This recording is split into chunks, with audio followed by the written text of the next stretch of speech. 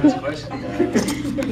No, I mean, it was honestly when I first heard the song, I just like the beat and the tempo and the bass line before the hook even came in. We just have dirtier minds than you guys do.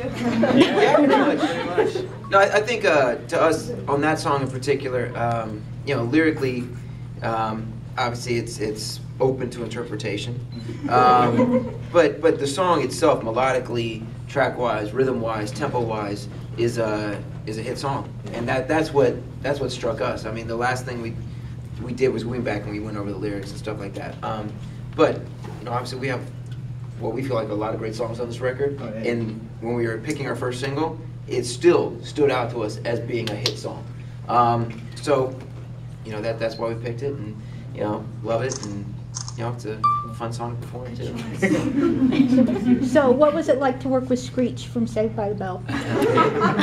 He's actually a really, really, really cool, funny guy. It was we didn't get to meet him, I don't think, until the very end of the video. Yeah. But gosh, that was so long ago. It's hard to even remember. That was before he got into porn and all that. No, he was really cool, and obviously back then. Yeah. You didn't know that? Yeah. We didn't see any of that on set or anything.